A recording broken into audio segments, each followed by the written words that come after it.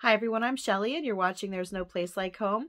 Today I wanted to share with you how being a good student hindered my ability to homeschool.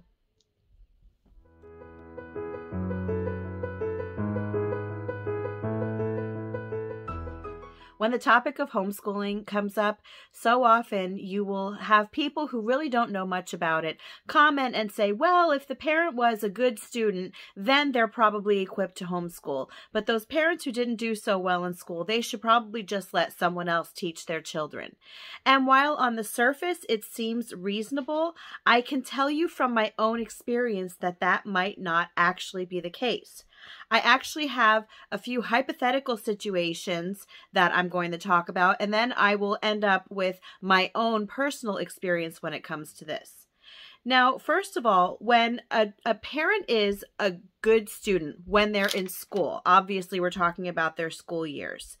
What I'm thinking is that since they did so well in school with the school methods, parents who were better students might be more inflexible because that schoolish method worked so well with them. Worked well. And we'll get to that later, why I'm doing air quotes there. So the whole textbook driven approach might have actually, seemed to them like it was a good idea because they didn't have any issues in school. So if they are homeschooling their own child and they're finding that the textbooks just aren't working for their children, they might have, it might take them a while to get out of that mindset that that's the only way for children to learn. Now, I have to say that that's one thing that I'm thankful for, is that although I was one of the good students when I was in school, pretty early on, I read John Holt and John Taylor Gatto, which if you have not read any books by either of them, I highly encourage that you do that. I will leave some of my favorites by them linked in the description box below.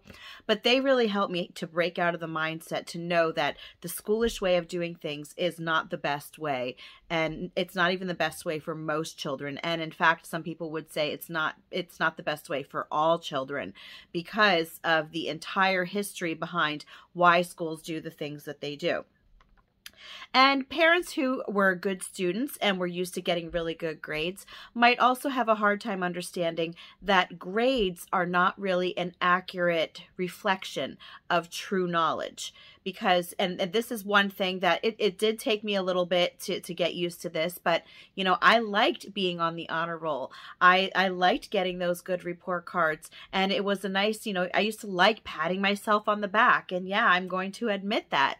And so when parents grew up with that mindset and grew up being told constantly that they're good students, they're so smart, they're so intelligent, look at you, you got straight A's, they might, kind of scoff when people say, well, grades aren't really an accurate way to gauge how your child is learning. And, in fact, grades really do reflect how well a child is good at memorization, how well they do at taking tests. But it's hard to break out of that.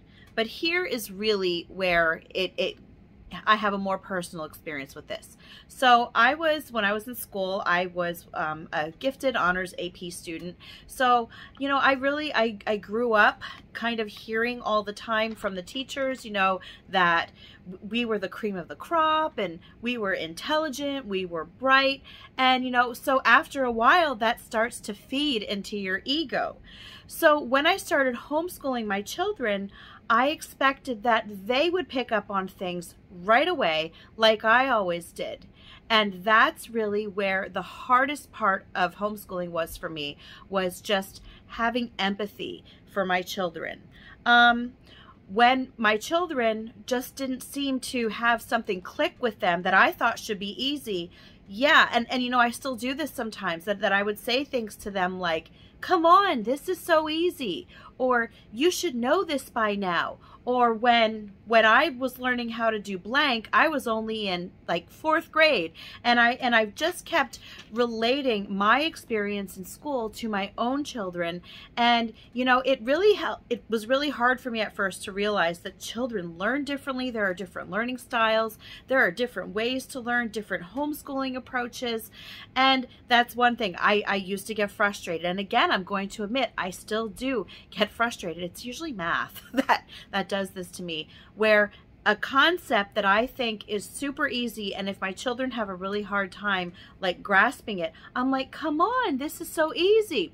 And then afterwards I think to myself, okay, you need to take a step back and you need to realize that your children are not carbon copies of you. And that to me has been the hardest thing to overcome. It doesn't mean that you can't overcome it, because I've been doing this 14 years now. So I've been much better at not doing that. I did it much more in the beginning. But that's really where, you know, when you do have parents who were considered poor students in school, they might actually have an easier time of homeschooling their children, because they know that textbooks don't always work, because they know that children don't all learn the same. They might be more willing to embrace different types of homeschooling approaches. They might be less willing to put all of their stock in grades and standardized testing.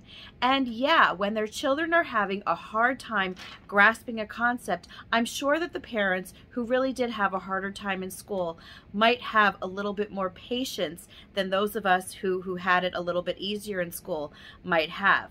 And that is really just my own experience. So I want to encourage you that if you want to homeschool your children and you really weren't such a great student, that does not mean that you cannot homeschool your children. In fact, I think that it might actually be an advantage for you. That's all that I have for you today. If you like this video, give it a thumbs up. If you haven't subscribed yet and would like to hear more of what I have to say, I would love if you would do that. If you have any questions or comments, you can leave one either here or over on Instagram. And if you like my work and would like to check out my Patreon page, I will leave a link in the description box for that as well. And I hope you have a great day.